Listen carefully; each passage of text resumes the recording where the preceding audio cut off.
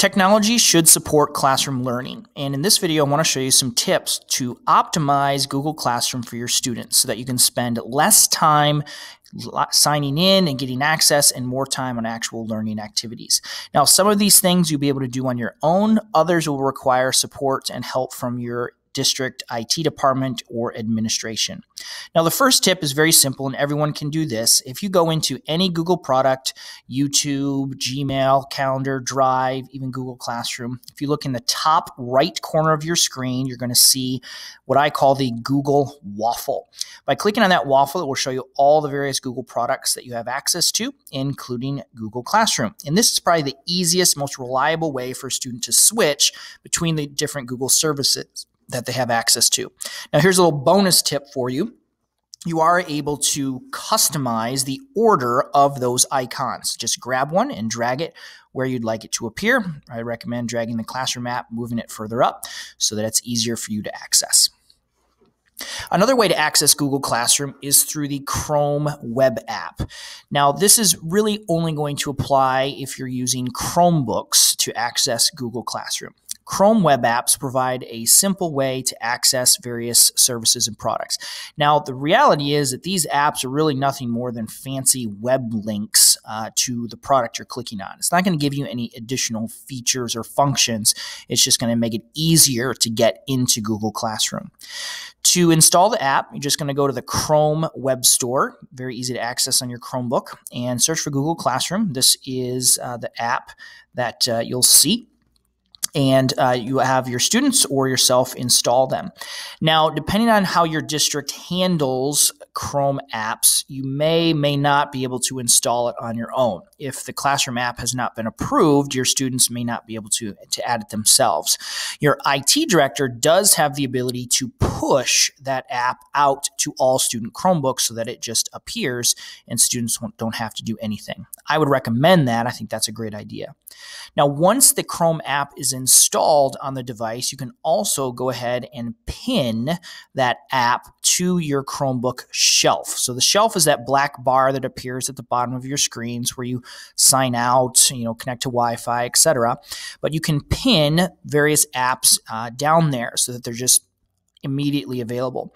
This is really helpful for elementary classrooms, especially because if your students are signed in, you just say, look for the chalkboard, click on the chalkboard, and that takes them right into Google Classroom without having to type anything in.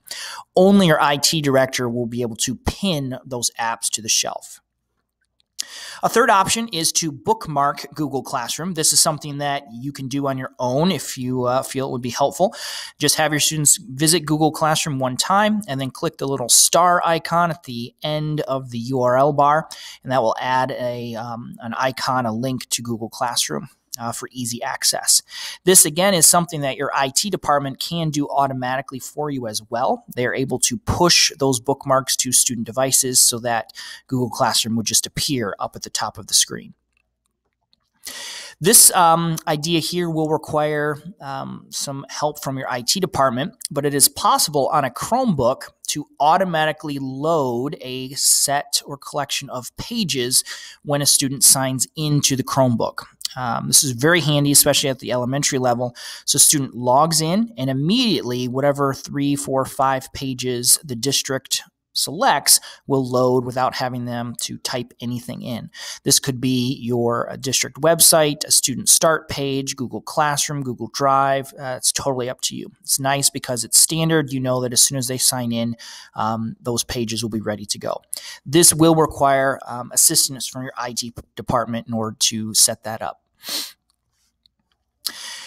Since we're talking about start pages, obviously you can load Google Classroom, but you might want to take that even a step further and think about what are all of the various resources that students need to access on a regular basis. You might want to get together with your grade level or even your building colleagues and put together a student start page. You could use Google Sites, Weebly, You could use a Google document to do this. And all this site is a list of all of the various web pages and tools on one place that would automatically load when a student logs in to give them quick and easy access to those sites.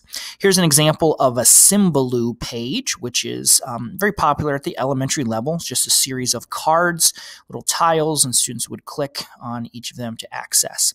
Really doesn't require a lot of effort to set this up. And once you've got it ready to go, you can change it as necessary. Here's a little more detailed example. I like this one. So this one actually has links directly into each teacher's class web page. This is a little bit older. I would certainly add a link to Google Classroom on here as well.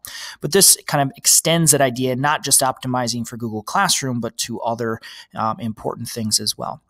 Those are a few tips for optimizing Google Classroom for your students so that you can spend more time learning and less time clicking around.